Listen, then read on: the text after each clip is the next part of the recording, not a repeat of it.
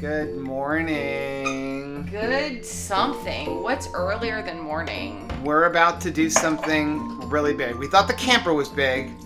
Now we're doing something really big. Really big.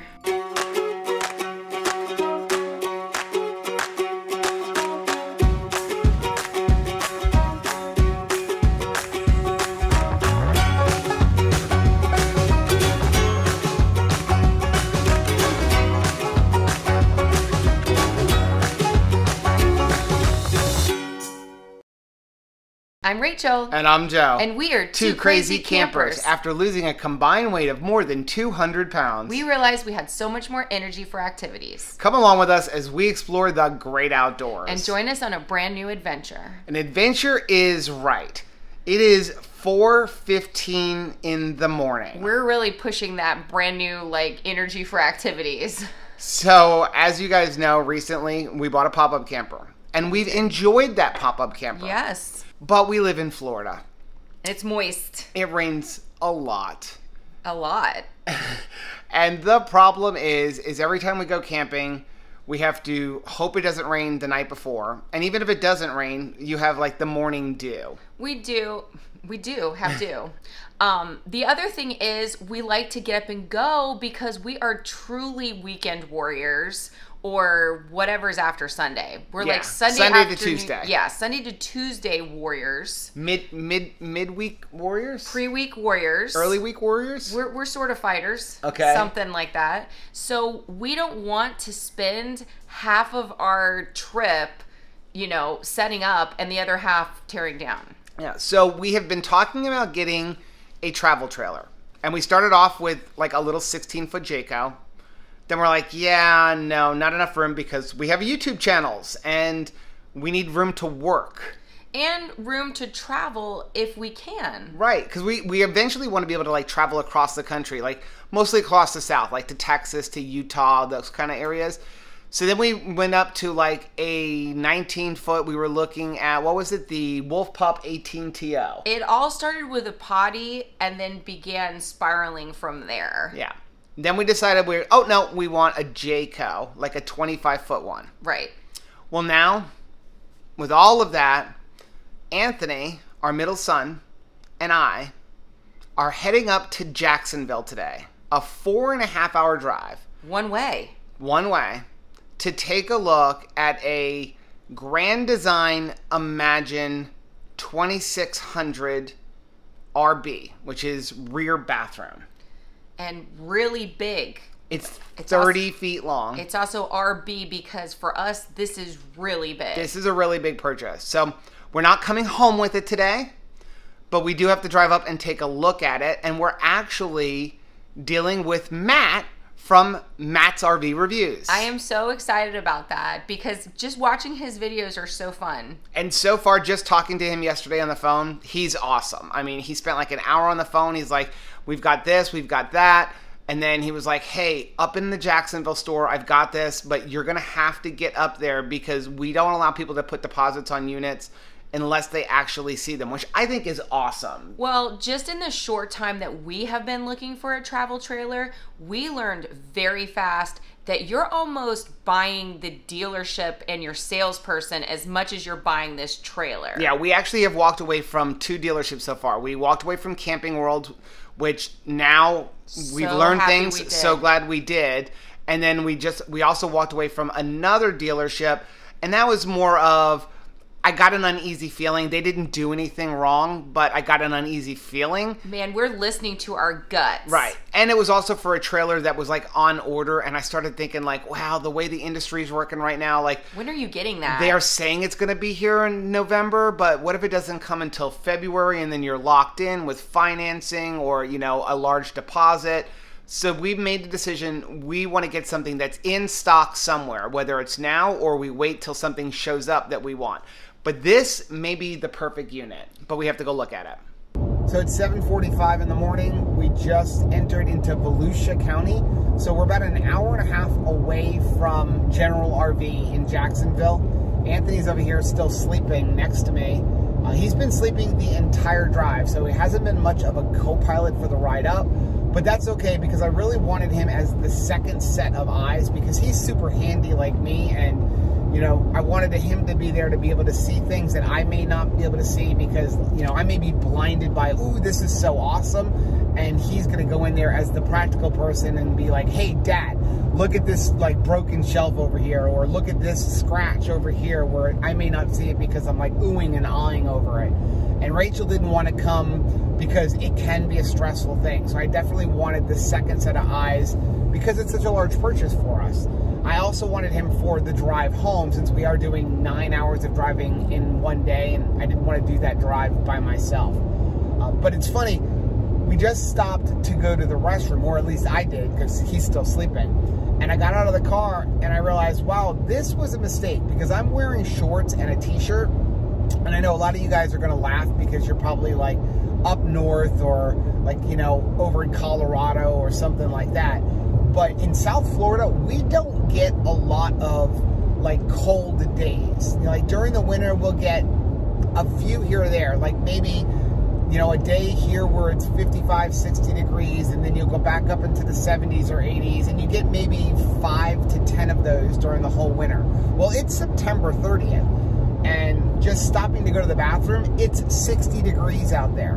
Like 60 degrees is a freezing day in South Florida in January. I'm definitely not used to that in September, and I certainly wasn't prepared for 60 degrees. So Joe and Anthony are on their way to Jacksonville, and I am on my way to a meeting. It scares me a little bit that I can't be there to see the trailer, get that first look, but honestly, Anthony is the voice of reasoning in this family. So if there's something wrong with it, I know that I can trust Anthony to take the emotion out of it and help Joe come back down to earth, because he doesn't really have a horse in the race. So he can really just be totally honest and say, yeah, I think this would fit your needs great. Or, you know, you've seen his reviews.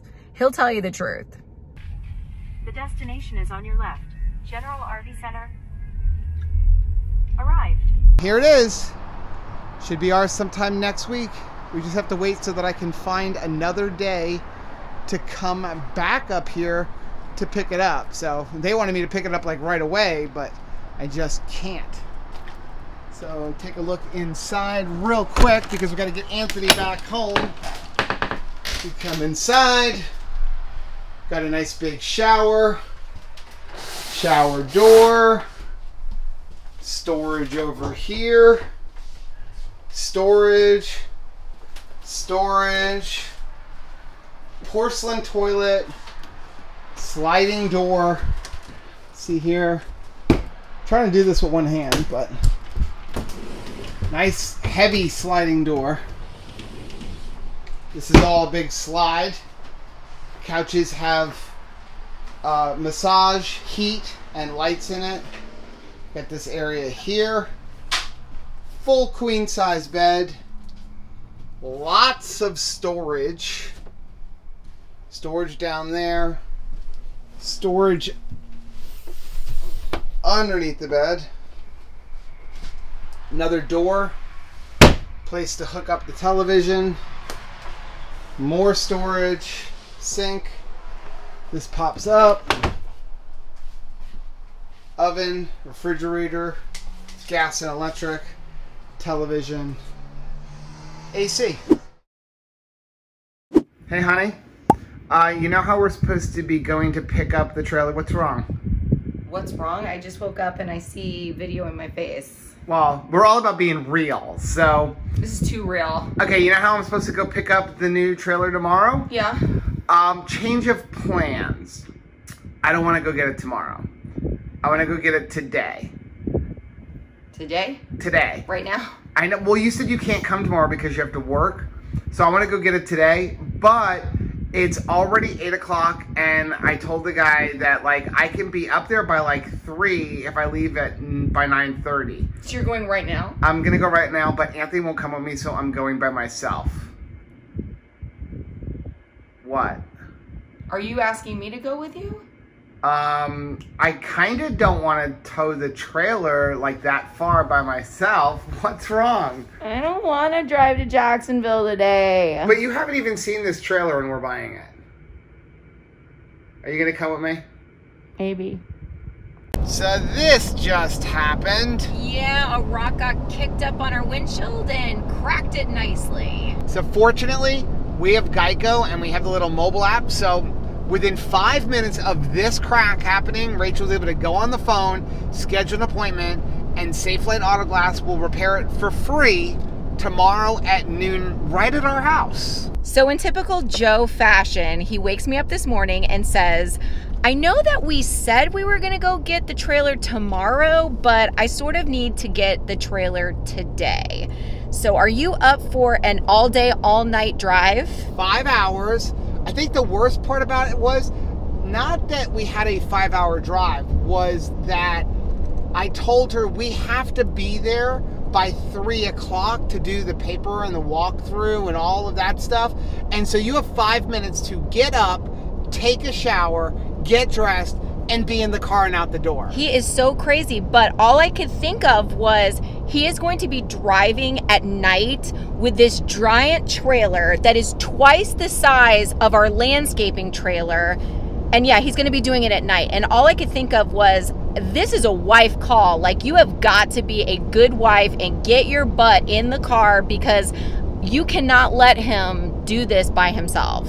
Like, that is a terrible wife if I let him do this by myself. You're or an himself. awesome wife. Well, thank you. Obviously, because I got my butt in the shower, and within 5 minutes, I was at least ready to put a hat on. There was no time to do your hair, no time to shave your legs. I'm wearing jeans because, yeah, we got to go. Get in the car, baby. Unfortunately, we've already had many delays. Yes. So we were on the turnpike. Not They me. Completely shut down the turnpike. So we had to get off, go over another way, reroute all around. So that added like 30 minutes on. And now we're driving up I-95. We're about 125 miles away.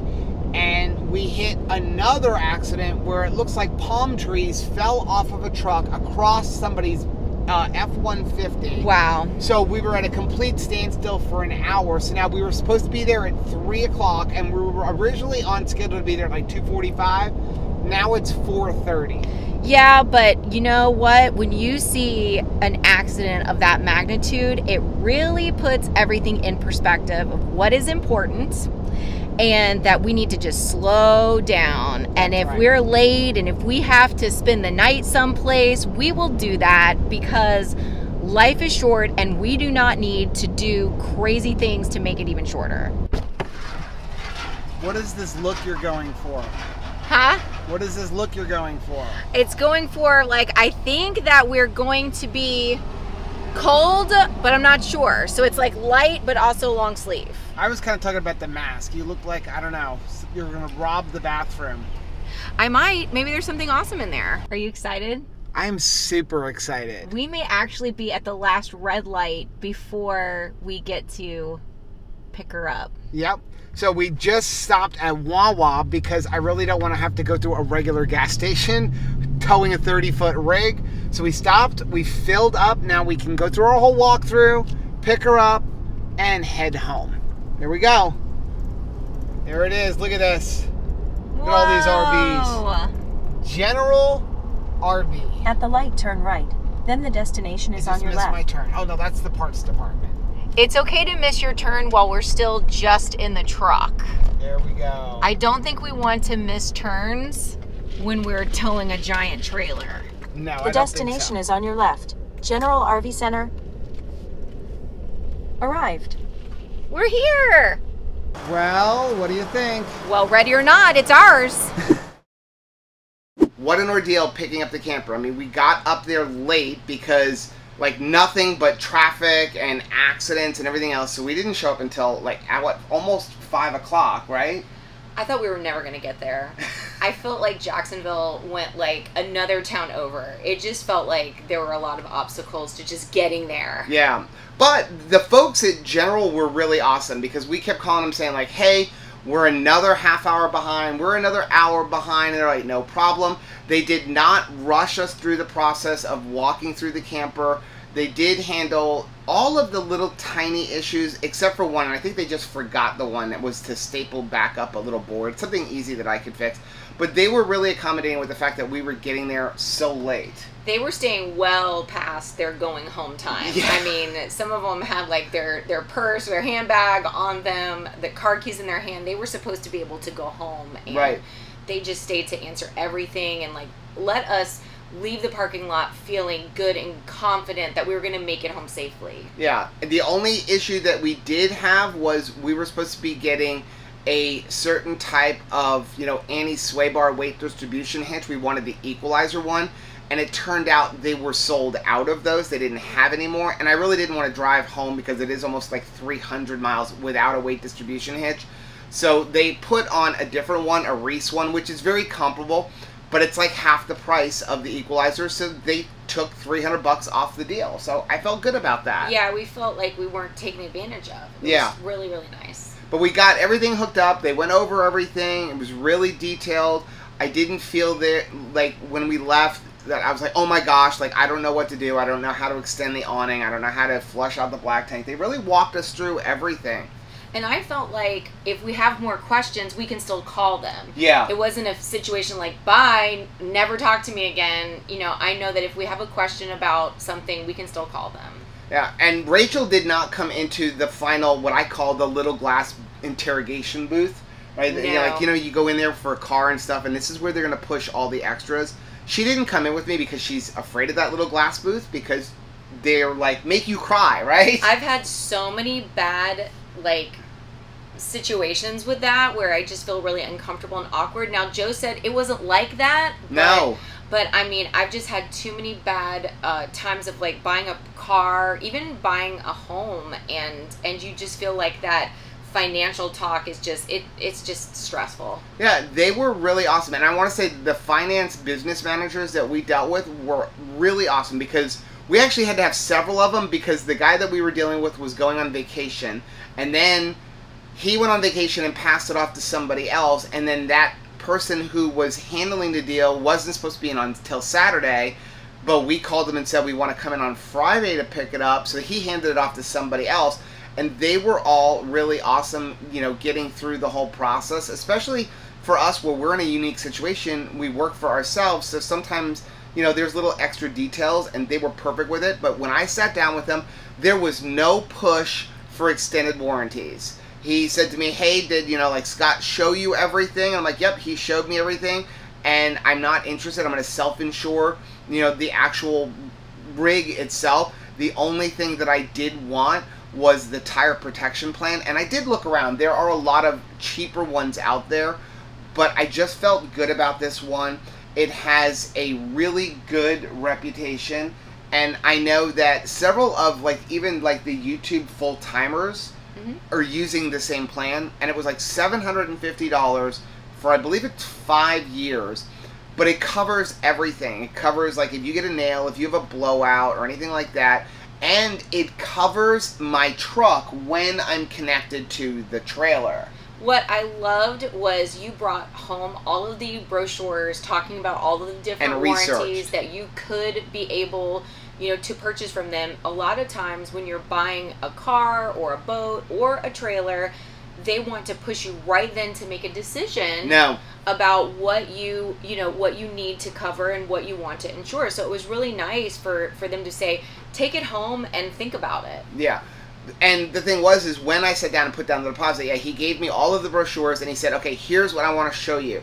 This is the price of each plan. It was like a warranty plan, a roadside assistance plan, which I did get that too. It's like AAA, but it was really cheap. It was like $150 a year, but it doesn't just cover the RV. It also covers my truck, and it covers everybody else that's living in the house. So yeah, teenage boys. Rachel has this roadside on her car now, and Anthony has it on his car, and Caleb has it in his car, and they're all registered. So I felt like $150 a year for that. It's very comparable to AAA, but at least I know the trailer is covered. But he went through everything, like the paint protection. We didn't get any of that kind of stuff. And he actually told us the price of each plan, as opposed to when we were at Gander. and Camping World, they were just like, this plan is going to increase your payment by this much. Would not tell me how much the plan actually was. So I really liked the fact that he did that, and he gave us the brochures, and I was able to go home and investigate and say, like, is this worth it? Is it not worth it? That really was a huge game changer for us. So after the whole deal went through, it was about 8 o'clock when we were finally done and ready to get on the road. Yeah, I was ready to start heading home at that point, but I was afraid because it was going to be nighttime. Yeah, the sun was coming down, and I mean, as a matter of fact, the picture that we took, you know, like as we were getting ready to leave, you can see the sun is like setting and everything. But there were 2 people outside waiting for us, making sure we were hooked up. Then we didn't have any questions, helped us make sure that our Furion camera was working, and then we hit the road. With no streetlights, I don't think, for the first 2 counties. For some reason, we plugged everything into the GPS because I knew how to get home, like get to I-95. But when I put everything into the GPS, because again, now we're 11.5 feet tall and I want to make sure we're not hitting an underbridge, and I don't know the Jacksonville area. Power lines. It took us down these little side roads for over 30 miles. It didn't take us across the interstate to get to I-95 for some reason. So now we're going down all these little side roads through Jacksonville and St. Augustine and all that. And at one point, we're going across like a 1-lane bridge for like 3 miles. It was so scary. Pitch black, no street lamps. And I'm like, I don't know where I am. And I'm towing a 6,000-pound trailer that's 30 feet long. And I've never towed this trailer before. It was such a great marriage test because you're tired. We were pretty much living off of adrenaline at that point. And the fact that we weren't mean to each other and we're encouraging of one another driving in this climate, I think was a marriage win. We finally get to I-95. And we're like, okay, I know where to go. There's nothing to worry about. It's I-95, tractor trailers, everything like that. We're driving down. It starts to rain. Really rain, pouring rain. And I think that we were on the road with every semi possible. And we were not used to the blow-by of a semi against a trailer. I mean, I felt like it was easy to tow it. Like, it, right. I didn't feel... The truck has no issues towing it. No, but it's still... Well, what happened was, I've always been a person who, like, when we would drive to New York and stuff, I was always telling Rachel, I want to drive in the middle of the night. Because in the middle of the night, there's less traffic, a lot of cars are on the road, and the only people you have to deal with are semis, and I don't mind dealing with semis because I'm used to driving a big truck. I forgot that I'm now towing a 30-foot trailer, which is basically a giant box, and because I'm not used to this trailer, and it's raining, and it's dark, I'm not driving 70 miles an hour. I'm driving 60 miles an hour, and the truckers are passing me, and then you're getting that wind push as they go past, and then the whole trailer comes like this. The first time it happened, I was like, oh, I forgot about that, because I felt like I was losing control. And again, it's something that hasn't happened to me in a long time. Now I know how to deal with it, but it was just very stressful when you added everything onto the whole situation. So we were supposed to be home about 12 o'clock. I think we got home around 2 a.m. I remember putting my purse down, but I don't remember anything after that. Like, we white-knuckled it until we got into the front door, and I pretty much just passed out on the bed from just my battery being completely exhausted. I have never been a white-knuckle driver with trailers, but I was white-knuckled that whole drive home. So, we got home. We've got this gorgeous trailer, or camper, or RV, or rig, whatever we want to call it. Home on Eleanor. wheels. That's what we're calling it, right? Yes, Her name is Eleanor. She's such a stately lady, and we're so excited to be able to share her with you and get away together. Yeah. So, that's going to be today's video. Please do us a favor, take a moment to subscribe to our channel, and also hit the little like button on this video. It really helps the channel grow. Also, don't forget to hit the little bell button. That way, every single time Eleanor has a new video out, you'll be alerted to it. Until next time, happy camping.